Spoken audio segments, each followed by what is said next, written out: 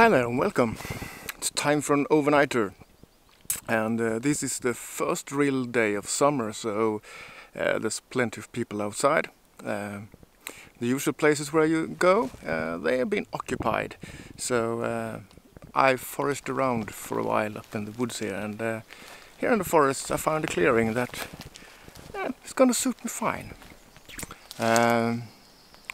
It's a small clearing, so I'm opting for hammock camping tonight.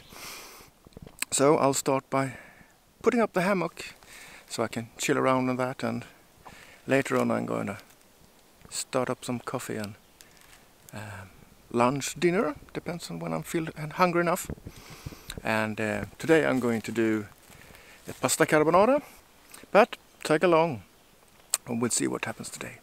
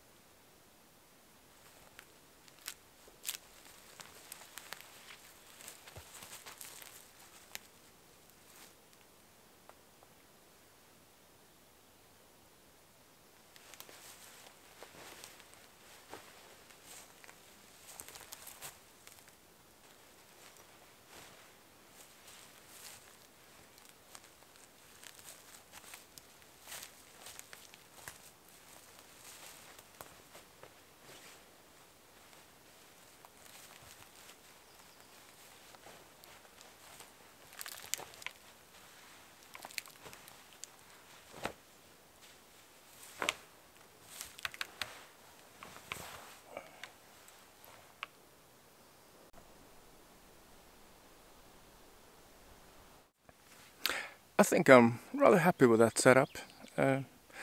Now it's chilling time.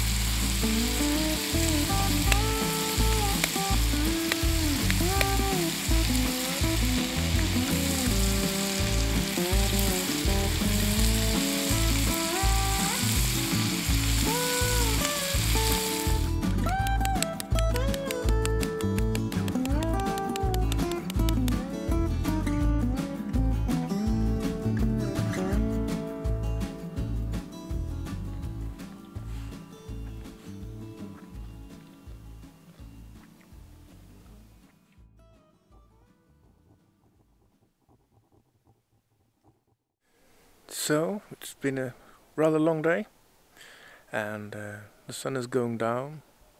It will be some light for yet another time, even if it's 10 o'clock in the evening. It's long days now, but I'm more or less done, so I'm hitting the sack, or rather the hammock, and I hope I'll sleep good. And I'll see you in the morning. Until then, good night.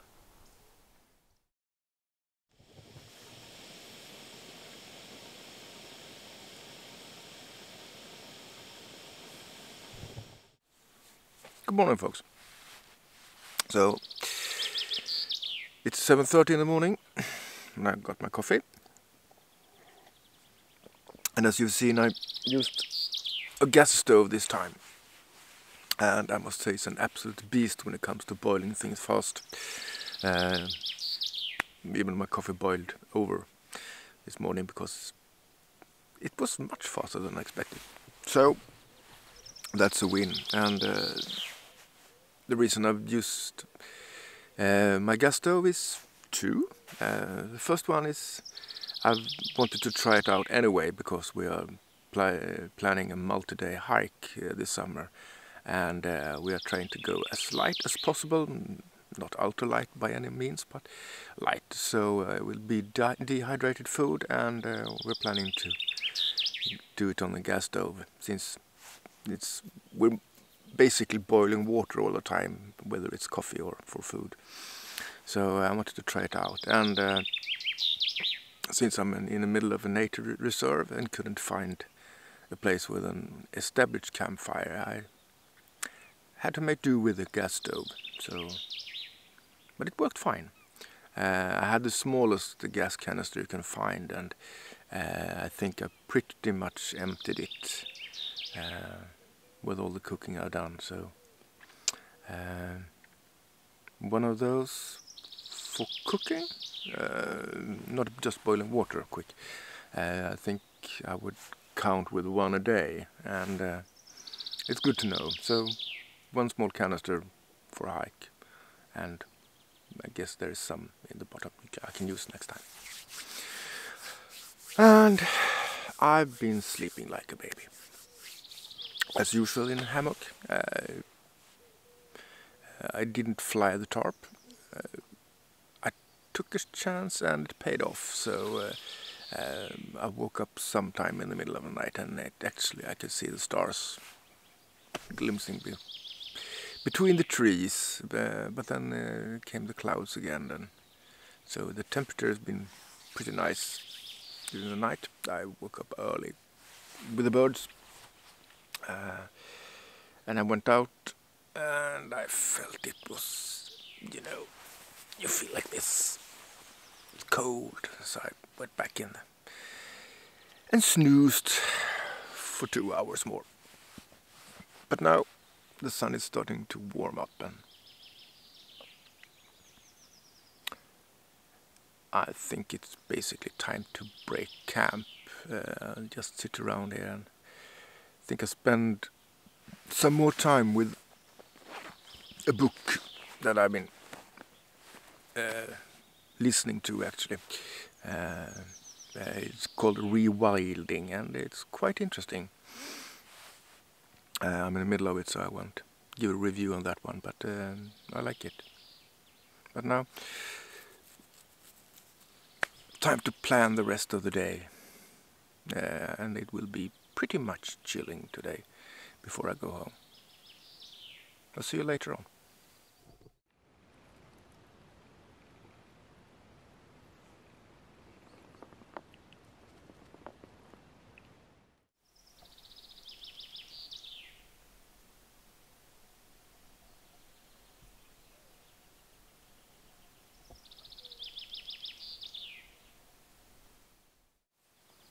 One of the purposes of this hike was to try new gear. I tried the new gas kitchen, and I wanted to try a new knife, or new to me. This was very kindly sent to me of a subscriber, and it's a Fällkniven F1. I think he was a bit provoked when I said I didn't own a bushcraft knife in my review of the Mora Kansboll. So he very kindly sent me one. As he said, send a little something. According to him, he didn't really get along with this one. So it's mainly been unused, lying around, and he thought it must be some kind of a homecoming for this one, since it's a Swedish knife from the beginning. I guess many Anglo-Saxons say Fällkniven. In Swedish it's Fällkniven, translates to folding knife. But this is a fixed blade, and according to the website, I checked it out, this is the survival knife for the Swedish Air Force pilots. And first impression, it's looking brutal. It's a plastic handle and a very thick blade, and it's a convex grind. That means I have to learn a new way to grind my knives. I only use Scandi grinds usually, so this is a new experience for me. And the previous owner, he did a good job in sharpening this one. I'm willing to bet good money that it's sharper now than when it was delivered. I tried it out making some feather sticks, and the grinding on this one, it really lends itself to doing feather sticks. It just bends out, so it's very simple. But since I haven't really had the use of a campfire, I haven't done serious wood prepping, batoning woods and so forth. So that's a bit of a disappointment that I didn't get to try this out for real. On the other hand, it gives me an excuse to go for another hike where I have to try it. But my first impression, it's heavy duty. It's made to take a beating. You can see that just by watching. It's full tang. You could run a ferro rod on this end. I think you can drive in nails with this end. There's a 90-degree spine. It's easier to get a spark from the Mora Kansboll, I can tell you that. But it still works. Short blade, thick blade. But since I mainly use wrist-thick wood for my fires, so you can see this is enough batoning wood. And I think small trees, I best you can chop them down with this one if you really have to. It's just the right size for my hand. I feel a little awkward about the handle. I'm used to the rounded handles on the Mora and my previous knife, the Martini. So this square one, it's a bit awkward in the beginning. I guess I will learn to appreciate it more later on. The plastic and the patterning, it feels like it gives a good grip even if this one is wet. But it takes some getting used to, I guess. It has a hole for a lanyard here, but it's in the middle of my grip, so I probably won't put a lanyard in it, mainly in the way. And as I said before, I have to learn how to properly sharpen a convex grind.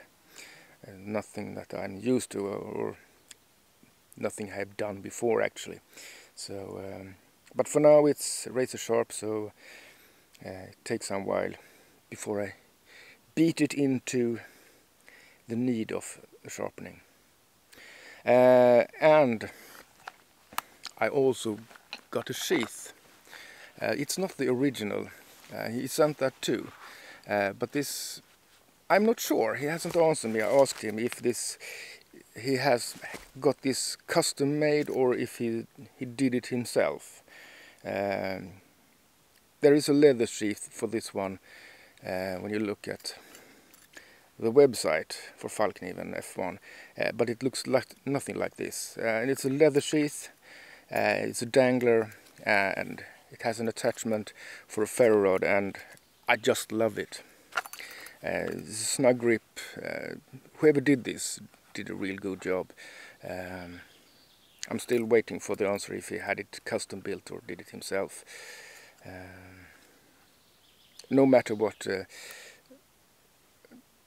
original sheath is plastic, I'm sure it's good in every way, but I just love this. I will never use the original sheath. This knife lives here from now on.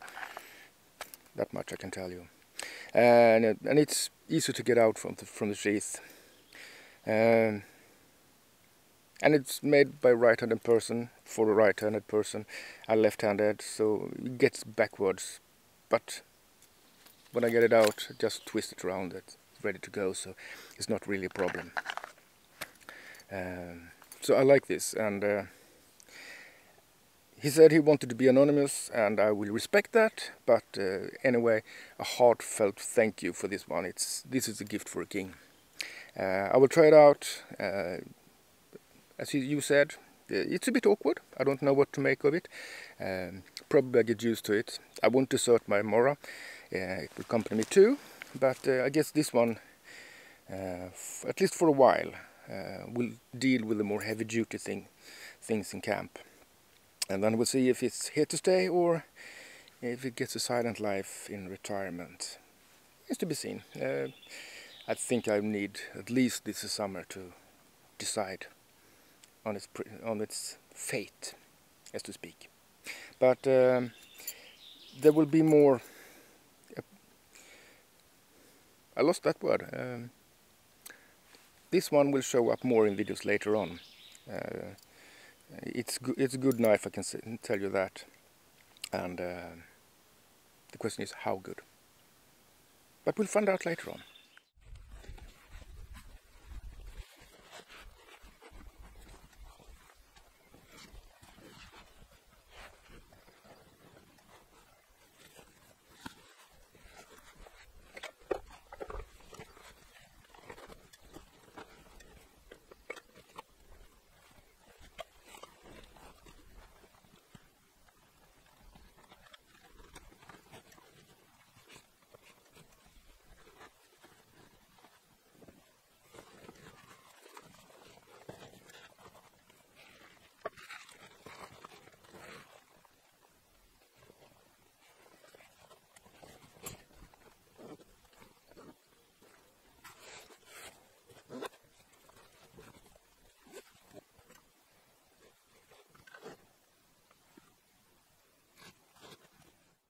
Well, that's it for this time. Time to head home. Time to look at the footage. And if you like this video, give me a thumbs up and press that subscribe button and the bell, and I'll see you next time. But until then, take care. Cheers.